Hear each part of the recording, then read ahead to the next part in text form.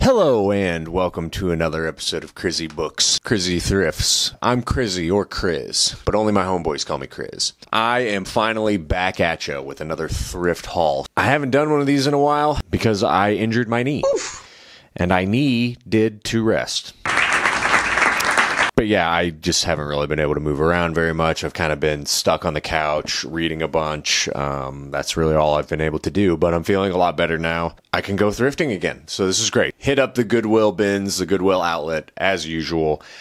Everything is so cheap there. I'm there just for the books. They've got all kinds of shit in there, but I just went straight for the media section because it's 40 cents an inch. Hell of a deal. It would be financially irresponsible for me not to go, right?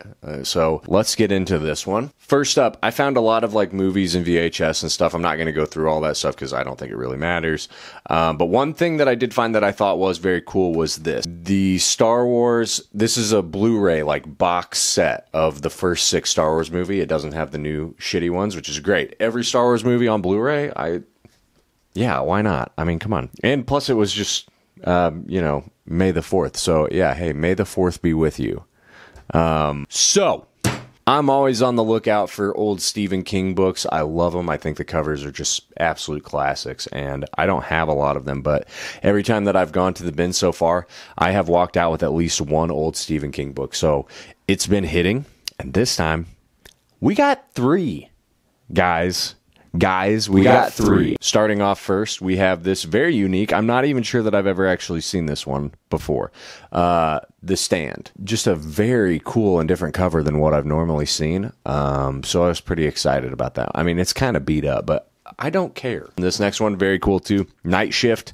But it's the Children of the Corn cover, which normally I don't like. Movie covers, but this one is old and awesome. We'll get to the third one later. It's kind of at the bottom here. Next up, I don't know anything about this, but I love just grabbing like old sci-fi books. I want to save them from wherever the hell they're going to end up after the bins. I may put this one up for sale because I don't really know a whole lot about it, and I probably would never read it, but I loved the cover. We have The Fuzzy Papers by H. Beam Piper. I don't know anything, but I mean, just love that. You probably can't see that. There we go.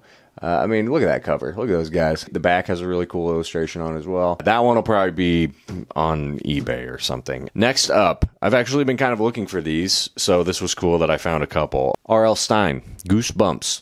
So we've got Ghost Beach and The Haunted Mask. I may read one of these. I would like to kind of go back and see if they were actually like any good. So I might read one of these just for fun. Because, I mean, it's a book for kids, so it's not like they're super long or anything. I should be able to read it pretty quickly. This is pretty cool. Again, another, like, sci-fi book that I don't really know anything about. I think that this is a John Carter book, but also Frank Frazetta art on the front. I mean, you're getting scooped up. This one will probably be for sale, too. We have Swords of Mars and Synthetic Men of Mars.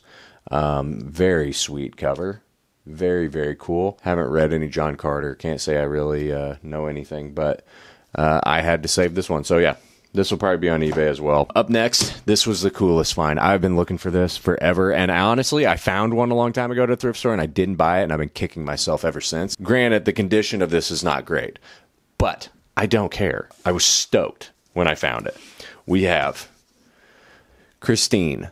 And this is this really old, cool cover that has that chrome illustration on it. Just so badass. I love this thing so much. It does have like kind of a little bit of like water damage on it, and it's a little beat up, but I think it gives it character. This is the only one of the Stephen King's that I found that I haven't read. Man, he loves haunted cars, doesn't he? I think that this is going to be a cool like coffee table book. We have this big posters by Maurice Sendak. So it's just a giant book that's just got just like posters inside of it that he's done. I think that that'll be, fun to just kind of have lying around for someone in my house to take a gander at. But with that is all that I got. At the end of the day, $6.83 for all of that, plus all the other VHS tapes that I didn't show and crap like that. I'd say it was definitely worth what I paid. What do you think? Pretty good haul? Pretty shit haul? U-Haul. Sound off in the comments below. Be sure to like. As always, hit the subscribe button. I'm going to try and do more of these more frequently now that I can walk again. So be on the lookout for more, thrift book videos. I can show you guys all of the junk that I find. I'll link my eBay, I guess. I don't know why. It's not like I'm going to be selling a ton of them, but I mean, if you're interested in buying any of the ones that I said, they'll be on there. So you can go and check them out. This is not an ad. This is not an ad. This is not sponsored content. As always, thanks for watching. Bye.